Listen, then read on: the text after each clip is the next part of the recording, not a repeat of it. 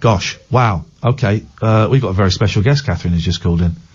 So the exciting times can go and hold. I don't know what to say. I'll just say, welcome Professor Joe Laevens. Good evening, Professor. Wow. Good evening. Thank you for taking my call. That's Ian. Is that right? This is Ian. We've spoken before, and Catherine, who's my co-host. Professor Joe Laevens, for those who don't know, is probably the leading, certainly in the top 50 leading UFO experts in the world currently at the moment. Thank you so much for calling in. We were talking about, there was a big news story recently. They have found a human skull on Mars, Professor. And of course, we know that you think humans came because aliens came to Earth, and I think done it with a monkey. That is correct. But you are, I just wondered, and I can just see you've sent me some, what are these, photographs you sent me? Yes, indeed. There's some diagrams that I wrote, I drew myself, based on some work by the conspiracy theorist Scott C. Waring, who has, I believe the story that, yeah, it's pretty conclusive. The skull that he has reported on Sol 410, I draw next to it an alien, as I understand it, an extraterrestrial. It's a comparison of size. Okay.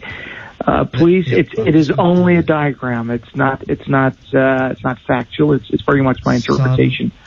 Rocks. Okay, I'm going to tweet these, Joe. Okay. First of all, do you buy this story? Do you think they have found a human skull on Mars? Oh, not only that. Yeah, very much so. Just to recap the story, through the NASA site Midnight Planets, Scott C. Waring claims to have found evidence of the skull. He goes one step further by saying the skull actually appears to show signs that it died in pain. You see the teeth showing, you see the lips parted. If you look at the skull I've drawn, and it's in a green color, which is the traditional scary color of Mars. I've shown the mouth, the wide open mouth. I think in the gray, it does look like he could have died in pain. The jaw and cheek eye ridges are well pronounced. The nose looks human but wider, thicker on the top. I didn't get the detail of the back of the head, but it seems to have part of the neck and the head still attached to it. So it's my interpretation based on scientific fact. Okay, I've just got to turn one of these pictures round. Right. Catherine, as we know, is doesn't believe in any of this stuff. I'm an open-minded skeptic, Professor, but it does seem rather far-fetched. Oh, do we not have a tendency as human beings to look for faces in ordinary objects? You know, that's kind of a primeval thing, isn't it? Yes, I guess you're right. But in this case, there have been so many things found on Mars.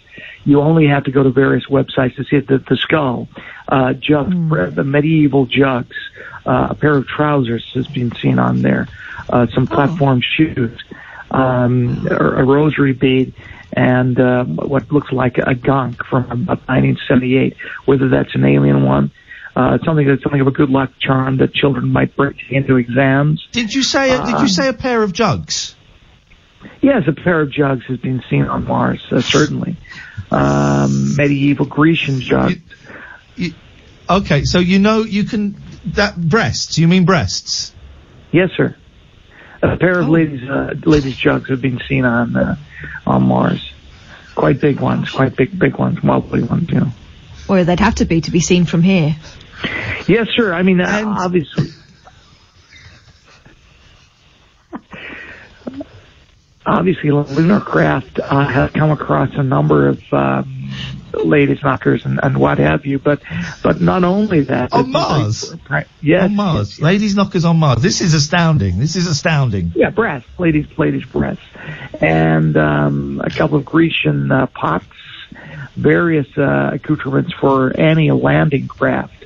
And as you can see there, I've drawn what a number of people have reported is an alien with an arm like an extra long knob. But he is about the size of... Extra long what now? Sorry, a penis. If you look at the picture, Catherine, it's an arm like an extra long knob. I'm going to have to Google Mars knob. No, it's not to be silly. It's a phallus, a man's dingle-dangle. But Mars phallus, okay. Mars phallus. And I can see it, yeah. One that arm was my nickname at school. Dingle dangle. Mars phallus. Right. Okay. If you're going to be silly about it, I'm not being silly. That was genuinely. He was from Slough. That's where the factory is. We've got some comments. Right. Laura says, "I'm not standing by him when he waves." Roger, because of the dingle dangle arm. Roger says, "Actual proof." Andrew says, "Is the genitalia to scale?" Good question, Andrew. Is the genitalia to scale in the diagram? If you look at the picture, the extra long phallus in itself is probably to scale, and if you look, you can just see a pair of nuts under his arm there. So I would say that probably. I've not been to Mars, but no. David Nisbet says WTF, and that means what the flip. I don't think he's buying it. Oh, I thought it was why the face.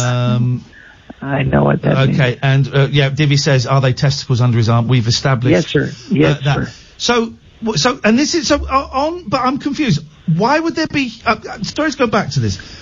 Why would there be Greek women's breasts on Mars? And that's very specific. No. Sorry, misunderstanding. There's Greek paraphernalia from, ancient times, pre-medieval times, pots, pans, knives, forks, rudimentary cutting equipment. But knives. You said knives. Knives, etc. You said knives, and then you said rudimentary cutting equipment. It means big choppers. Okay. Look, you don't have to. I know what you're trying to pick. Did the aliens have big choppers? Yes. They had things to chop things with. All I'm saying is that as well as that, there are a pair of ladies knockers up on one of the hills in Seoul 410. But what I'm saying to you, breasts, and what I'm saying is you can see that where the landing craft has gone around. There's various photos. There's all kinds of things there. Yeah. And I'm just reporting what I've seen. I've not been there, but I know people at NASA, and there's all sorts of things up there which will become apparent as we go. So I hope that's been some help to you. Okay, that's been really helpful, Professor. I really appreciate that. Is this anything we should be concerned about? Well, you want to hope that when this whole thing is over, that there's a lot of talk about aliens coming down to save us, which is fine. But you just take a good look at what I've drawn there with that alien, and he's got a long arm like. I'll be studying that after the show when I'm in bed. Yeah, a man's winkle, and you want to make sure that doesn't come down and do you any damage. Okay. Thank you. Thank you, Professor. Good night. And as the aliens say, Konkeely. What does Konkeely mean? It means good night, God bless. Hope the bugs don't bite. Do they have bugs and gods in... Do they have bugs and gods? I'm just saying what the aliens say. Okay, what are you making? Konkeely.